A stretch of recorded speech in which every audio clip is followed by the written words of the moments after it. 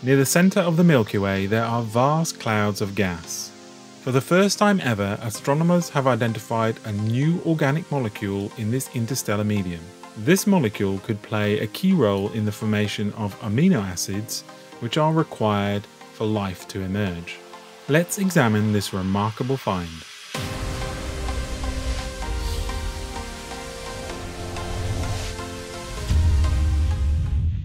What makes this particular molecule special is its carbon-nitrogen double bond.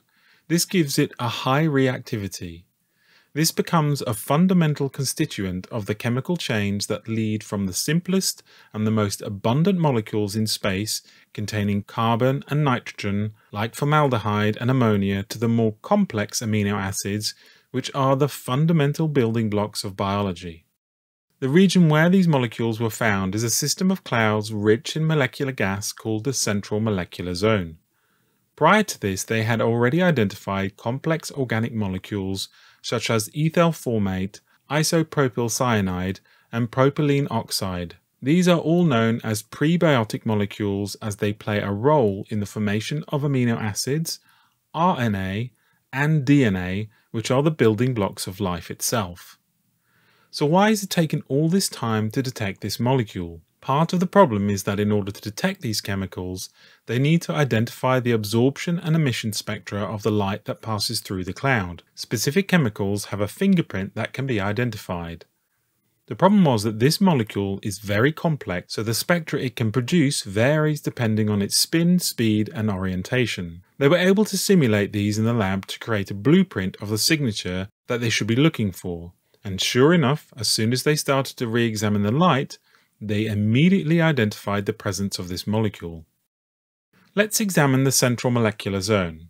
It is a large region spanning the center of the Milky Way, 600 parsecs across, surrounding the center of the Milky Way, where we find Sagittarius A. This region is very turbulent compared to the normal molecular clouds, around 5 times more turbulent. It is also significantly hotter compared to those further out in the disk, with temperatures ranging from 50,000 right up to 600,000 Kelvin. And this contains around 5% of the total molecular gas found throughout the Milky Way. This makes the density here almost 2 orders of magnitude higher compared to the normal molecular clouds. It is also thought that these regions are active star-forming regions because of these conditions. The majority of the molecular clouds in the central area appear to lie on a twisted ring orbit with a radius of 100 parsecs and a period of a few million years. One unusual feature of this area is the fact that it is not symmetrical. The highest gas densities are found to the east of the center of the galaxy. More star-forming regions are found here and leads to the eastern side being far more active than the western side. The whole region is also tilted with respect to the galactic plane. From radio observations, we can also infer that there are large magnetic fields that present a picture of highly linear and polarized filamentary structures stretching over tens of parsecs. There are also many questions that scientists have about this area, regarding the physical structure and how it evolved over time. So let's talk about the importance of this molecule and why we might find it exactly here. Assuming that galaxy arms are composed of Birkeland currents that feed into the central area of the Milky Way, then it would stand to reason that this then also contains material at a much higher density. What is not clear is how these Birkeland currents come together and how they then feed back out. When we examine Eric Lerner's plasmoid model, he quoted a piece of work that showed a galaxy where they were able to identify force-free aligned filaments that curved away from the plane of rotation. These clouds show a high degree of filamentation, although in some surveys this seems to be more chaotic than others. If all the Birkeland currents do indeed come together here, then you would expect it to look more chaotic depending on the scale that you observe it at. So where does this molecule come from? If we assume that stars are responsible for the majority of the creation of the elements through transmutation, as we have seen with sapphire, then we would expect this material to eventually be output along the solar winds further out into the inner parts of the Birkeland current. From here it would start a slow journey back to the center.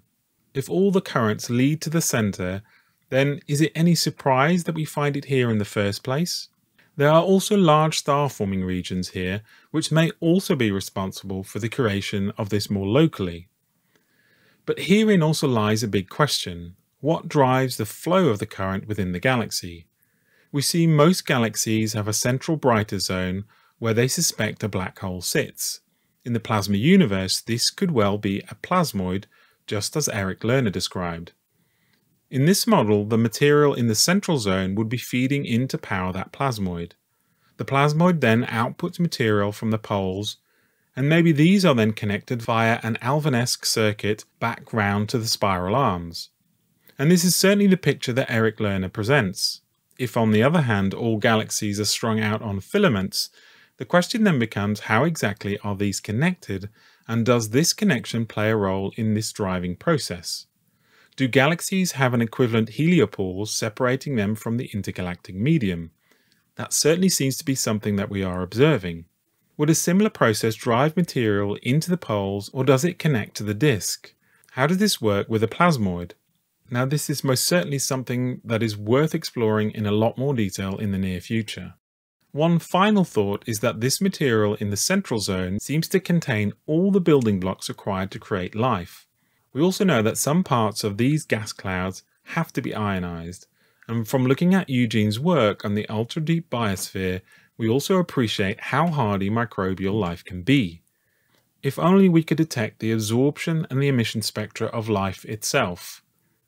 Would we detect vast clouds of microbes in this central zone? As always, be brave, be curious, the truth is waiting for us. Until next time.